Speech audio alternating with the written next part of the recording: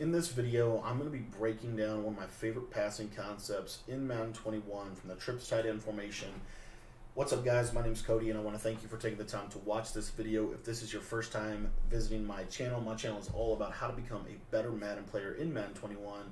And one of the ways that we do that is through these daily tips and tricks. And so if you're looking to become the best Madden player that you could possibly be, I want to encourage you to hit the subscribe button. It's completely free to subscribe, and it just allows you to be able to stay up to date with everything that's happening on the channel, as well as whenever we release new videos that can help you in the game. Now, in today's video, we're talking about the trips tight end offensive formation. And for those of you that don't know, I actually just released a trips tight end offensive guide for just $10. For just $10, you can learn the ins and outs of what I believe to be at least one of the top 5 offenses in the Madden community. It might just be the best offense in Madden 21. And so I'm going to leave a link to the entire offensive scheme in the description of this video. But in today's video, we're going to be going over, again, one of my favorite concepts. And I'm in the New England book right now, which I believe they actually have a better trips tight end than Las Vegas. Some people disagree with me, but I really like the New England trips tight end. And the play we're going to be discussing is the PA counter go. Now, the PA counter go is a very good play against for a lot of different reasons, but one of the ways that we're going to use it here today is we're going to basically put the tight end on a streak, and then we're going to take the square receiver, we're going to put him on a little out route, we're going to take the triangle receiver, put him on a slant, and the R1 receiver is going to be on an option route. So as you can see, this is kind of what the play looks like, and all we're going to do is we're just going to motion that triangle receiver from left to right, just like this. And we'll start with some man coverage, but basically what's going to happen is you're going to have a lot of different ways to beat man coverage. First and foremost, my favorite way to beat man coverage in Madden 21 right now is to use the option route from the running back. The running back option route is really successful against man-to-man. It's just very consistent, and it's just very difficult to beat. Now, due to the most recent patch, you're not going to see as many one-step aheads anymore on the field. And so this triangle receiver will typically beat man-to-man coverage to the inside, as long as he has decent route running. So if you're playing mud, you know, if you got players like, just even if they have like 90 short route running, which is pretty easy to get in mud at this point, this little triangle slant route is going to be able to be very effective for you. The next route that is a man beater is kind of the key route in this formation or in this play, and that is the crossing route from Davante Adams. You're going to see that crossing route is going to do a really good job at just beating the man-to-man coverage most of the time. Now, if he loses the press animation, occasionally he will not get open, but that's why I recommend having your best receiver in that circle receiver position whenever you're running something like trips tight end. Now, let's talk a little bit about some zone coverage. So first and foremost, cover 4. I think cover 4 actually does a pretty good job against this. Just cover 4. I think I have cover 4 with hard flats here, but if you take a look at this, I'm going to run that same route combination, and what you'll see is that this circle receiver is not quite as open. You see that because of the press of the cover 4, if they press that cover 4, because of especially if it's a cover 4, specifically if it's a cover 4 drop, okay, it's not exactly the same if it's like a cover 4 quarters or palms, but because it's a cover 4 drop, you know, you're going to see here that you're going to want to hit this right in here, maybe even a little bit sooner. But that, especially with like a Jair Alexander, so you'll see here, like if I flip the play, let me show you what happens on this other side. So if I flip the play, it's the exact same routes, it's the exact, you know, everything's pretty much the same. But if you watch on this, it's going to be a little bit easier to hit this circle receiver if I just wait, and then throw it up the sideline just like that right there. Because he doesn't have the deep out zone KO, I'm able to hit that a lot easier.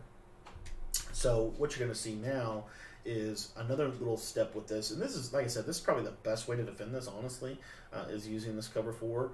But this triangle receiver is going to be open over the top of the zone, as you can see right there.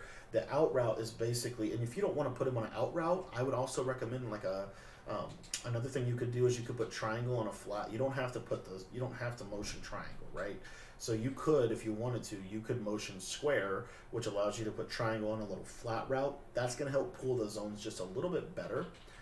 And you'll see here, it's just going to open up some more space. And look at the spot where that slant gets is very unique. It's very difficult to defend. And as you can see, you're going to have a lot of success. So like I said, the cover 4 drop to me is probably the best way to defend this. And so one other way that you can kind of get around this is if you take your if you take your tight end, or I'm sorry, not your tight end, but you take your running back and you put him on a smart routed option route. Let me show you that real quick. So that's a little bit deeper. The problem is this gets into a little bit deep, like for the crossing route. You see how deep he's going to get, but you can throw this. As you can see right there, it's about 15 to 20 yard read, but you're going to be able to hit it very, very easily. So as you can see, that's an easy little hit against that cover 4 coverage. Now the next defense we're going to be going over here is we're going to be going over this cover 3, like Mike Blitz 3 style of defense. And so what you're going to see is you're going to see that we're basically with the outside thirds out here. Now it's going to be a little bit different. So if I take X, I put him on a streak, I'm going to use that same kind of combination. But because they're using an outside third as opposed to an outside quarter zone, you're going to see a little bit of a different thing here. So, and right there, I was actually a mistake by me. I forgot I put the 25-yard flats out there. So if you put cloud flats out there at 25 yards, that does do very good as long as the cloud flats come from the top. So they have to come from the top. That's the key here.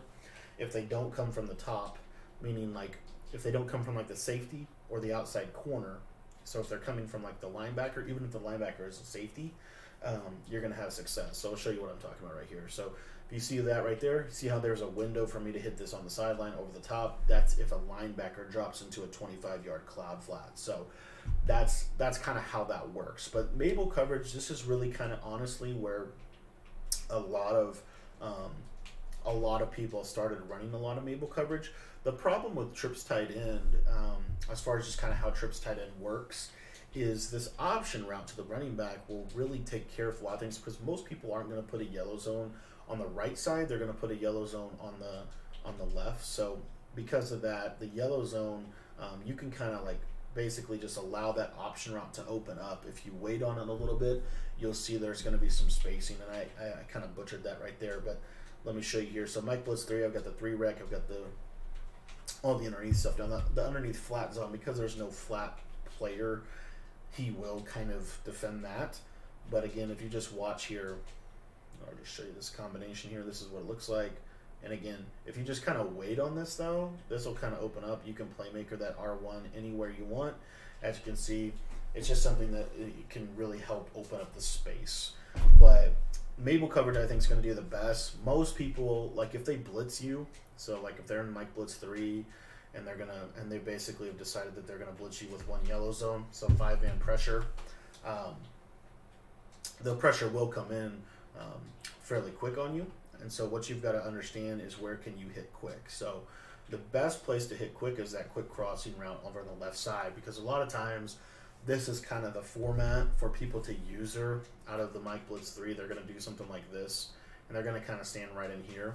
So if they're standing like right in there, that's where, again, you're going to leverage the fact that you have motion slants, you have option routes to the back, you have streaks, you have some quick stuff that you can get the ball out of your hands, just quick. You see that slant opens up relatively quickly over the middle. So anyways, that's a little bit about the trips tight end PA counter go. If you guys want to learn my full trips tight end offensive guide, I'm going to leave a link in the description, and you can get that full trips tight end offensive guide for just $10. It's on sale right now. So again, let me know what you think. Hope you enjoyed the video, and if you have any questions, feel free to shoot me a text message. I'm going to put my number in the description as well.